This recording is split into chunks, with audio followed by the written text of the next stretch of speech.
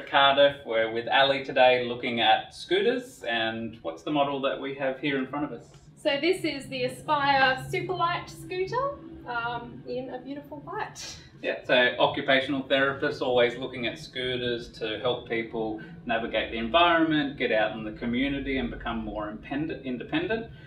What are some of the key features of this? Often I think people are used to seeing quite big scooters, but this one's quite lightweight and I'm assuming has some key features that people would consider here. Yeah, that's correct. So this is a lightweight pull-apart scooter.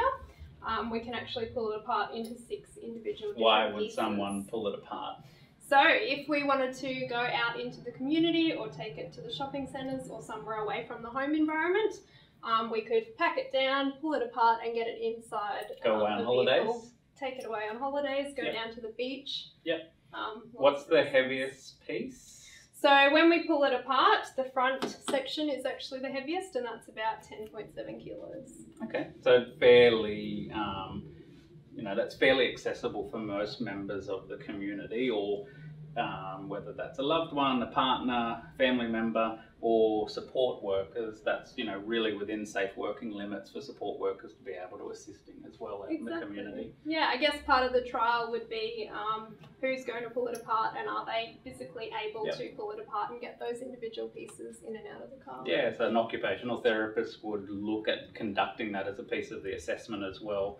We're always, typically with scooters, most OTs will take somebody through quite a comprehensive scooter assessment, getting on and off the scooter, where are they storing it at home, who's charging it, is there a power point where they are, all the way through to almost like a mini driving assessment. Can you reverse? Can you check over your shoulder blind spots? Because not only is that for your safety, but it's out in the community. If you're in a shopping centre, it's the safety of those around you. So you need to be able to safely operate. Often liaise with GPs.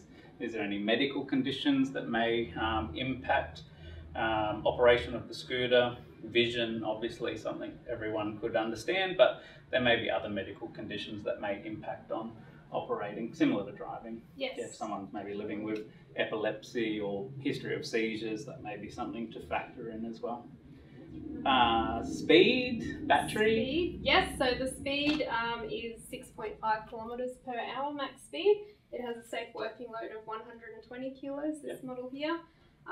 Battery range will differ dependent on the user's weight, but it can be sort of anywhere from 14 kilometres to 18 kilometres. So even though the wheels aren't, large, meaning that, it may not be as great as a bigger model in terms of stability on uneven terrain, on different surfaces, and that's what an OT would help somebody understand. What are your goals? Where are you going to be using it?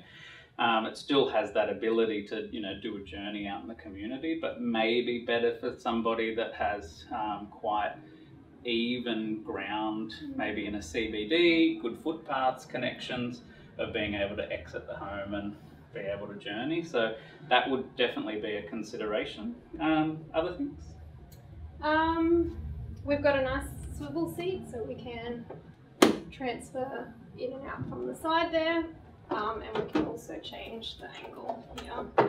So that posturally, not leaning like this. Yeah, that's I like how this model's quite simple, but it has a lot of those key features to enable that ability to pull it apart and take it to different places, but also still that you can still have some postural adjustment and hit some of the key features that you need for a scooter as well. Wonderful. I think we've covered quite a bit. I think so, definitely. All right. Thanks so much for listening. We'll see you in the next video.